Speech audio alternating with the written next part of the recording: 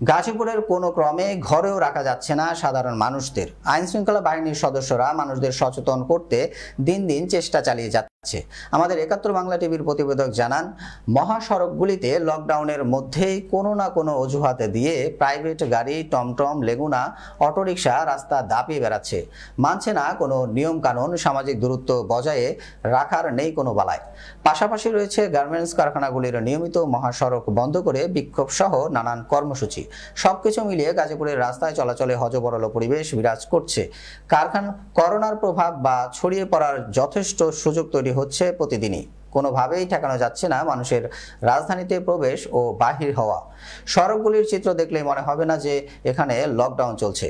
গণপরিবহন ছাড়া চলছে সব ধরনের যানবাহন। তাই এখনই সময় পরিবেশ ঠিক রাখতে আইনশৃঙ্খলা বাহিনী ও সাধারণ মানুষ আরও সচেতন না হলে করোনা আমাদের মাঝে মহামারী আকারে ছড়িয়ে পড়ার সম্ভাবনাকে উড়িয়ে দেওয়া যায় না।